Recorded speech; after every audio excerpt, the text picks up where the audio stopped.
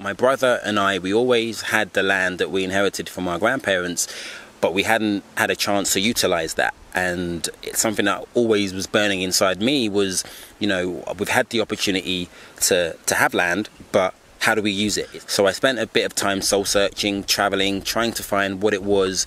All the roads led me back to Grenada to be like just using what's on the land, but adding value to it. And I think that was where I wanted to take advantage of that fact that we have these great raw products that when I was growing up in England, I couldn't find them readily available.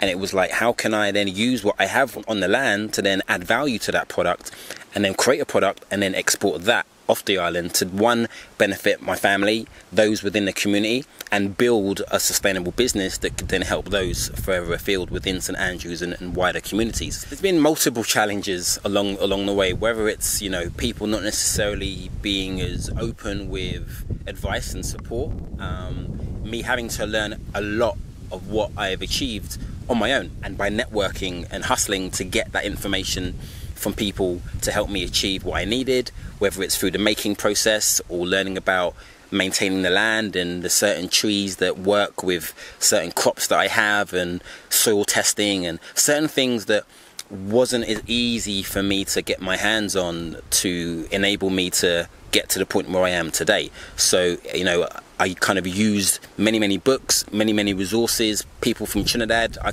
had to lean on for their support at the Cocoa Association. And yeah, that's kind of where I've kind of got the support that I've needed, but it has been a struggle kind of along the way. But hey, I knew that at the beginning, so I knew it wasn't going to be an easy road to turn, you know, nearly an acre's worth of land into something that people would want to come and visit and experience and tour, and use the ingredients and the raw materials on that land to then create a great product. In January 2019, we're going to be rolling out our tours. So over the last 2 years that we've participated in the Grenada Chocolate Festival, by listening and hearing many of the people who have come to the tour and just people who have asked me on Facebook or via telephone to come to the farm because they've heard about what I'm doing, I've just learned from them and heard from them. I think you have a certain amount of tourists who will come and spend their time on the beach, and that's totally fine. You have a large proportion of tourists that actually want to get away from the beach or get off the cruise ship and meet people and get their hands dirty and really taste things and smell things and drink things.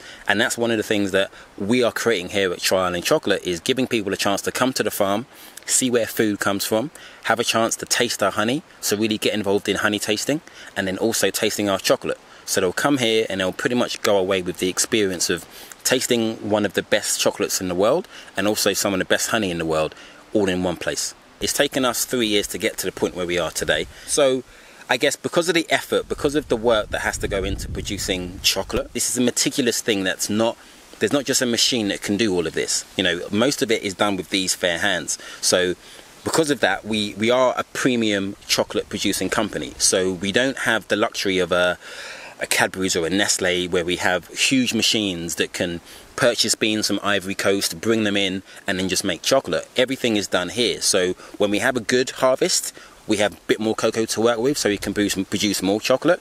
If we don't, which is happening year after year due to climate change, we have less.